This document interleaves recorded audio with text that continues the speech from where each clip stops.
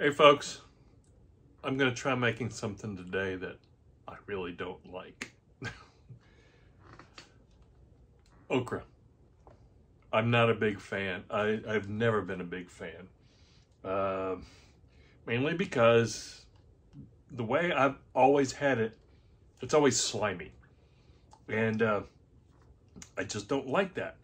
And I can't get past the texture, the sliminess to really appreciate the flavor. So I really don't know what okra is supposed to taste like. But recently I watched a video from America's Test Kitchen, and they explain why it's slimy, like when it comes in contact with liquid, or it does get slimy. And it's normally used in gumbo, and when I make it, I don't put okra in my gumbo. But when I get a gumbo out and it's got okra, I always take the okra out. So I want to give okra a fair shot, because I've talked to people, oh yeah, try fried okra. Oh, it's so good. It's like, okay, I'm going to try the roasted, because they said this is one of the best ways. And it was very simple how they just, some oil and some salt, and then they roasted it.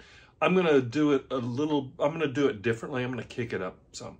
So I'm going to add some Cajun seasoning, and I've got a different dipping sauce than what they came up with. So let me get this prepared, show you how I'm going to make this, and then we'll come back and see, am I a big fan of okra now?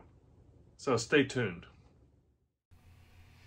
Okay, here I have a ½ pound okra, and this is how I'm going to slice this. Cut the stem end off and just cut it in half.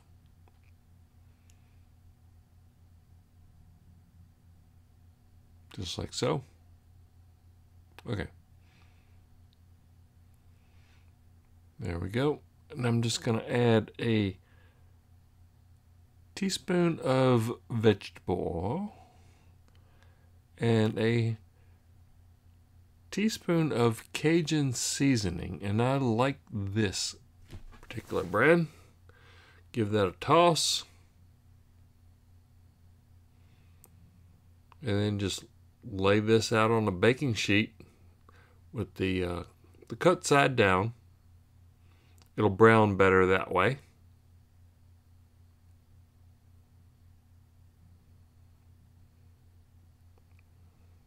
Okay. Let's get this ready for the oven.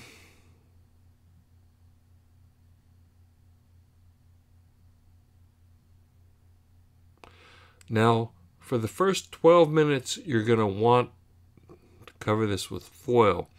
It will help with evenly cooking the okra. So we're going to pop this into a 425-degree oven with the foil on for 12 minutes.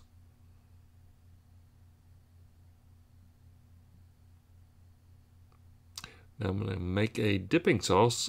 Just use ranch. Got a 1/4 cup of ranch dressing and a 1/4 teaspoon of this Zatarain's blackened seasoning. So this is a Blackened Ranch. One of my all-time favorites.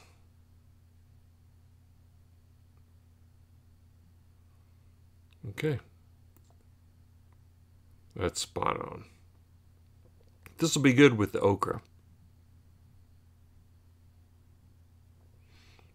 Okay. That first 12 minutes is up. We're going to remove the foil. Whoa, yeah, that's a lot of steam. Going to remove the foil. And then let it go for another 12 minutes at 425 to crisp them up.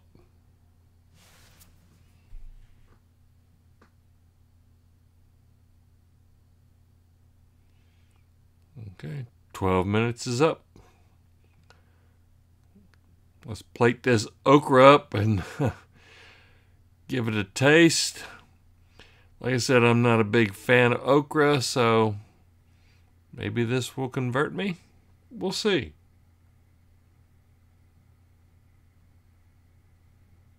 I know that dipping sauce is going to be good, so let's arrange this a little bit, make it a little more camera friendly. Okay, here we go. Let's give it a taste. Okay, here we go, the final test. They look pretty good. Smells, I guess, okay. I'm not a, like I said, I'm not a big fan of okra, so I don't know how it's supposed to smell or taste. So I'm gonna try one without the sauce, just to get a kind of an idea. So, okay, I can tell right now, these are not crispy.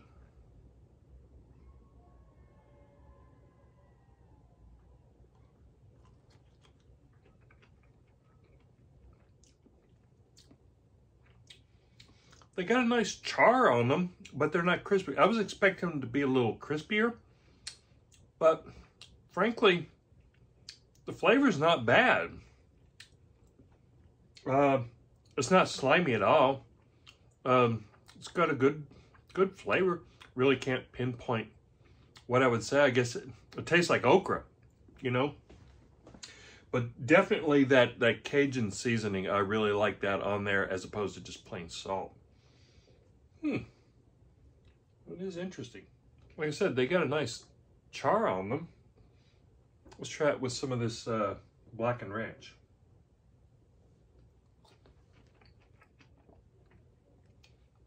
Yeah, another one with the Blackened Ranch.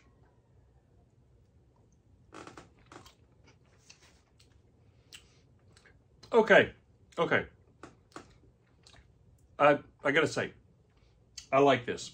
I like this preparation. It's really good. I will not go out of my way to make roasted okra, probably, unless somebody requests it. But all in all, it's pretty darn good, and I'm glad I got a chance to try it like this, because it's definitely not, it's not slimy like I've tasted in the past, like when it's in a gumbo or some other type of stew. So, well, there you have it, folks. If you don't like okra like I do, try it this way, and maybe you will learn to like it. So thanks for watching.